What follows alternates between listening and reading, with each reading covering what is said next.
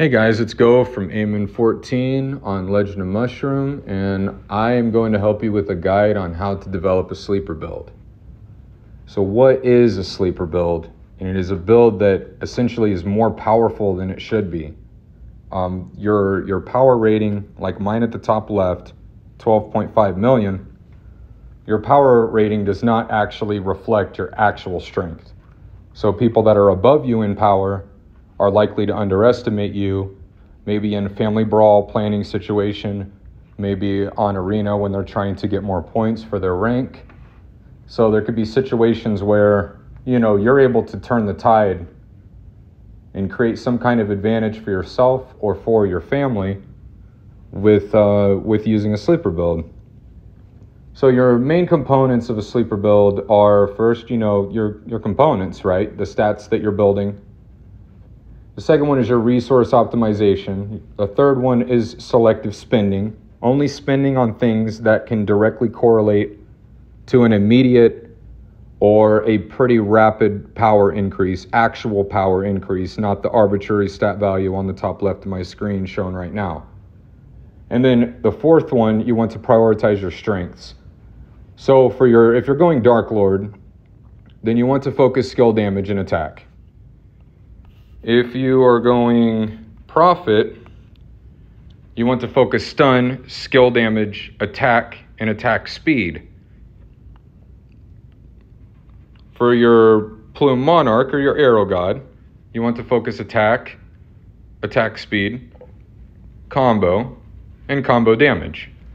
For your Shadow Hunter, you want to focus your attack, your crit damage, and your attack speed. Now, you want to throw some combo in there, but I would argue that this is more of like a burst damage class with your crit and your percentage health. Combo is more of a supplementary stat compared to the Arrowgod where it's a primary stat, right? Warbringer, you want to focus counter damage, attack, crit, and crit damage. And then finally for your Sword Warrior, you want to focus counter damage, and defensive stats. Global defense percentage, global HP percentage, stuff like that, right? The difference between axe and sword is that sword is more of a longer fight. You are trying to outlast the other person, whittle them down with counter. Axe, you are trying to kind of two-shot people with counter.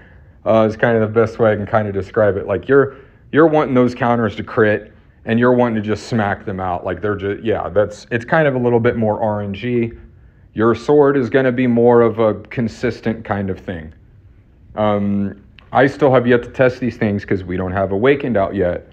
But I personally like the Axe Warrior more right now. Feels better for story. Just slaps in PvP. I mean, the counter crits just slap. And I'll go ahead and showcase that near the end of the video against some power differentials. So why would you want to use a sleeper build? I mean, you're going to get more pound for pound out of your resources you spend in the game, out of the money that you spend in the game. Everything's going to be focused kind of, much like, shooting a gun. You want to have aim. You want to have a target in order to be effective with the tool that you have at your disposal. It's very similar to that. With your skill and your pals, you want to focus on your mains, and then after that, you want to supplement your other passives. So for ease of explanation, I'm going to use the Warbringer because that's the best that I know, and keep this video kind of short. So you have your main two, your counter and your counter multiplier, and then your counter damage. Those are, counter multiplier and counter damage are very similar. But you have something like this here where reflect 160% of basic attack damage when hit. So that's more of what I would consider a supplementary stat rather than one that is a primary stat. It's more going to supplement you after the fact. You're not going to get very far, stacking this stat and neglecting your counter and counter damage. It's just not going to work well for you, but it supplements well. In this kind of situation where I use the electric pup to supplement my counter damage, I use the toothpaste rare pet to supplement my counter percentage, And then after the fact, I go ahead and I throw in the chicken hood to build up a little bit more reflect. So that's kind of what you kind of want to be doing. You want, with your statue, with your souls, with everything, you want to be making sure that you are optimizing your resources, your slots available, whatever it may be, based on what area of your character you're developing. You want to focus those on your primary two, and then break down into your other more supplementary passives when you have, you know, the leeway for it. So I guess now would be a good time to go ahead and just show you what a sleeper build is like in effect. So I'm at 12.5 million power. The people above me, there's 4 people above me. Bulgogi at basically 15 mil. Shroom NRG at 18.6. Trogdor at almost 22 million. And Divinity, he's just insane, and he's at 26 million. He just one-shots everyone. Great for him. He's crazy. And so this guy here, let's use this as an example first. He's very good. I have the standard artifact. I have the standard mount.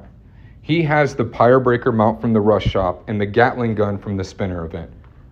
I did beat him a few days ago, but right now he's been putting in work. I can't get him right now. It's a big difference in power. It's a big difference in, you know, utility from our artifact, utility from our mount.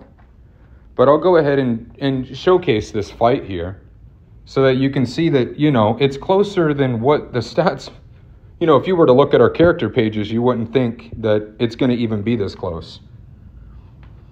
And actually, I got him. So that's pretty cool. That doesn't always happen because, you know, with the Axe Warrior, you're working with critical hit and you're working with critical damage. So you're getting a little bit of RNG on whether or not your counters proc, your counters crit. But that's pretty cool. You know, we got him today. Even at a 2.5 million stat difference, power difference rather, and a huge artifact gap and mount gap, because see, I have, you know, the Sky Glider only, tier 5 mount, and the Frostbite Spear. You know, so there's nothing, I haven't gotten anything from any Spinner events on this game, and still able to do that. So I'll go ahead and showcase another one. Give you a few more just to show you, you know, what the game is like using a build like this. So we will go and find Green Machine here. 14.7 million power. Gatling gun. Motorcycle, right? I mean, another artifact, mount, power gap. How's it gonna go?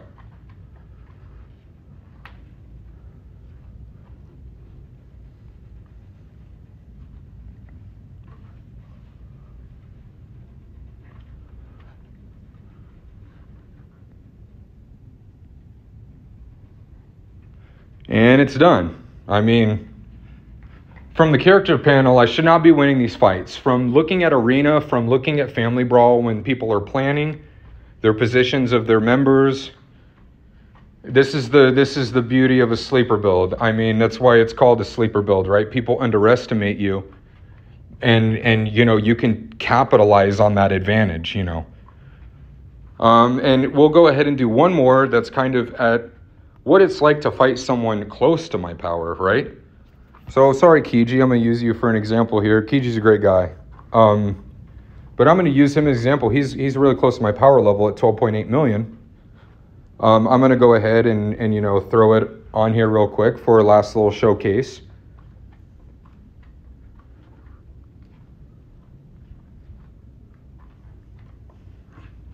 Huh. Pretty good, right? I mean, you really can't complain. You know, and he's another kind of lower spender, and he's not a bad player whatsoever. I also happen to counter him pretty heavy as Warrior. And that there are other factors, but point being that, you know, it's not even really a close fight because I've optimized so hard on my sleeper build where people that are near my power level, they don't even have a chance. I mean, if I can take on people like Bulgogi, And, you know, at 15 million power with such a differential in mount and artifact, and, you know, Green Machine, kind of the same situation, you're looking at 2 million plus power differences. So, you know, the fights that are at your power level when they're not using a sleeper build and you are, look just like the fight I just had with Kiji, for example. Not to say, you know, he's a bad player. He is a really good player. I do happen to counter him pretty hard, and he fights me a lot more effectively when he's playing a mage, because that counters the warrior. I will make another video in the future kind of talking about the combat triangle, how to work around things. You know, it's all part of the process, so just kind of bear with me. We're going to focus now on the sleeper build. So yeah, to wrap this up, you know, you want to focus the main components of your class. You want to find the stats and the passives that are your strengths, your highest strengths. You want to optimize that before you work on your supplementary passives, your supplementary stats. Again, the Darklord is skill damage and attack. The Prophet is stun, skill damage, and attack speed. Your Arrowgod is attack speed, attack, combo damage. If you can put crit in any of these categories with the Darklord, with the Prophet, with the Arrowgod, with the Shadowhunter, throw some crit in there, throw some crit damage in there. Those are the it's more supplementary, but those are just good values in any game, really. I would argue any game, crit and crit damage are extremely valuable if you're going for damage. So, you know, for your Shadowhunter, you want to go crit, attack, and attack speed. For your sword, you want to do counter damage, and defensive stats. Your global HP, your global defense. You are not going to depend on the RNG nature of the Axe Warrior, which goes counter damage, attack, crit, and crit damage. You know, you're as a sword warrior, you're going to have more sustain. You're going to have more consistency, because you're going to be like a brick wall, and you're just going to counter all day. And I would argue that probably in the future that Sword Warrior will be better than Axe. Right now, I like Axe because of the burst nature. I mean, it just slaps right now. Martial is missing its main primary ability with some of its sustain. And, you know, that's just about that. You know, I think that it will peak later, and I will probably touch on that in a future video. You might even see me as Sword Warrior in the future. I started as Sword Warrior, switched Axe, prefer Axe better for the moment. So my final thoughts, you know, that would be, you know, focus your components, you know, your main stuff, your resource optimization. Don't be burning your money on stuff that doesn't correlate to an immediate stat advantage. Don't be spending on things that you don't know how to use. Try to minimize your spending on gambling scenarios. Anything that involves a gamble, you know, you're going to have a considerable amount of waste. And prioritize your strengths. You know, don't be you know, worrying about defense very much on your Arrowgod. You want to do so much damage that it doesn't matter. You just want to delete your mages, and you want to pray when you go against a warrior, because, you know, the combat triangle, like I will touch on in a future video and explain what I mean by that if need be. So what to expect from my channel? You know, this is my first video. So what can you expect in the future? You know, you can expect more guides. You can expect progress from my character. You can expect family brawl content, cross-server PvP content, basically anything generally in the game going on that I might want to share. I might use for guide purposes. And then also I will do my best to try to include some insights from the higher spending members of my server. Maybe they have, you know, some kind of insights that, you know, would take money to find, right? And so, you know, I have hopes that maybe I could get some people in the future to contribute on the higher end. You can see what their gameplay might be able to be like. You can see how they think, what kind of game they play. So that's kind of, you know, my general intentions for the channel. It's to help my fellow community, help you guys, share what's going on with me, you know, just kind of have fun. And also an easier place to kind of point, you know, if anyone needs help, you know, if, you know, anything, you know. I'm kind of just here to make the game a better place wherever possible. And, you know, you can look forward to that, you know. I will, with every video, have full intent of making the game a better place and just having some fun.